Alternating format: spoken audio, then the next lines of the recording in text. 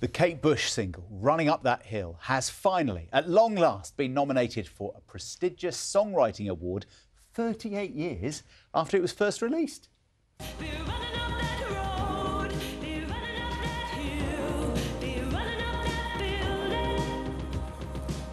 It is in the running for the most performed song at the Ivor Novello Awards. The track was first released in 1985, but of course it was hugely popular last summer after being used in the Netflix show Stranger Things. And Kate said at the time she couldn't believe after all those years it was at #1 for the first time, and now she gets an award for it as well, 38 years later.